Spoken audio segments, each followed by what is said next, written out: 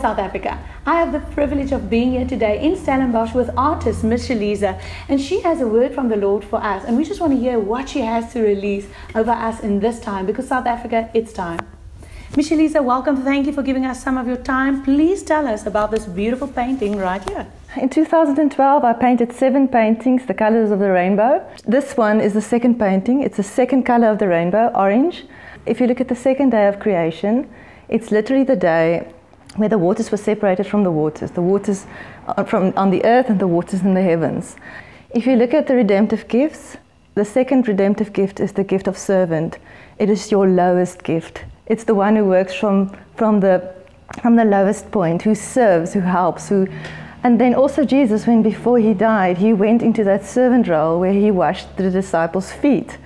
So today, in the same sense, just to go through all those seconds in the Bible, and just to give us a time frame from what God is doing in South Africa, we need to humble ourselves now, really humble ourselves, so that God can exalt us. Amen. And really to go to that lowest place. When I painted this painting, my husband and my daughter bought me a beautiful pot, a vase, and that I put out in the garden.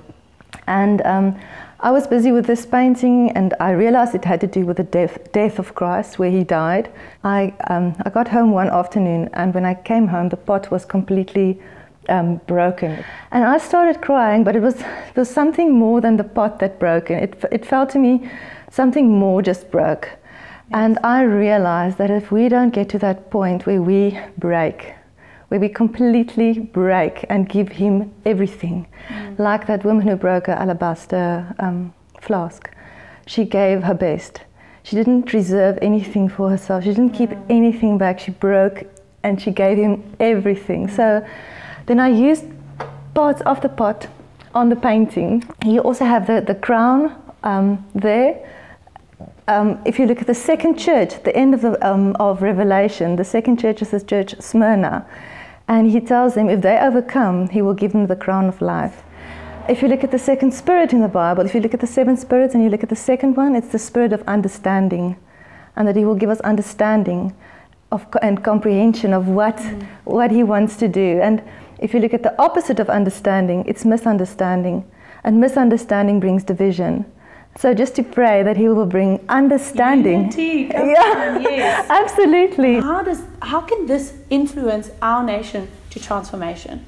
Through the arts, I especially think arts, you obviously have music, you have dance, you have visual arts, but through the arts to make God known, to show him, to display him, and to display his plans, to display what he's about to do. So I think the arts has a huge role to play. In Habakkuk 2, you get that verse where Habakkuk complains to the Lord about what's going on. He says, Lord, what is going on? And the Lord tells him to go up to his high place and to write what he sees, to write it down on huge, big tablets, so that everybody can see what is going to happen.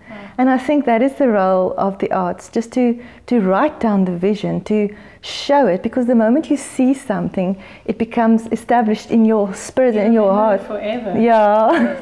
If you hear something as well, a song also. You were mentioning the color orange. So what does the color orange represent, and what do you feel like is the Rhema word for us now as a nation? Orange especially is a very hot color. It's a burning color. It is not a comfortable place to be.